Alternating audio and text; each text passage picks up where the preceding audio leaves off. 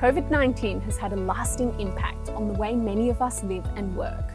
Remote working opportunities and preference shifts drove strong population growth in regional areas at the expense of the capitals. Though the pace at which these population flows were occurring has eased, they appear to remain elevated in comparison to pre-COVID averages. Demand for more affordable regions and larger homes has provided support, resulting in regional areas faring better than capital city areas in 2022. But despite being a relative bright spot in the slowing housing market, regional home price growth is slowing. Now that interest rates have risen substantially and buyers' borrowing power has been reduced, regional hotspots where values are typically higher are seeing prices fall fastest.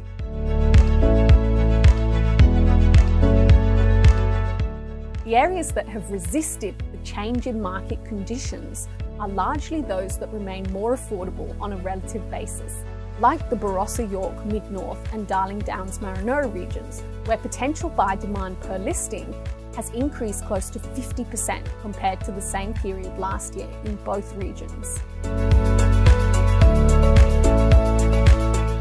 The amount of choice buyers have has continued to improve in many parts of the country this year, particularly capital cities, though the same does not ring quite so true in many regional areas. In regional areas, listings haven't normalised as quickly. The good news is this process has begun in recent months. However, comparing available stock on market to pre-pandemic averages, it's clear to see there's much less choice for buyers in the regions. In the regions, the number of days on market has climbed from record low selling times, and in most regional territories, properties are sitting on the market an additional 10 days relative to the same period last year. The exceptions are regional South Australia and Western Australia, where properties are selling 17 and 3 days faster, respectively. Regional markets are likely to continue to exhibit a lesser pace of price falls. They remain buoyed by shifting lifestyle priorities, migration trends, and affordability advantages that are still in play.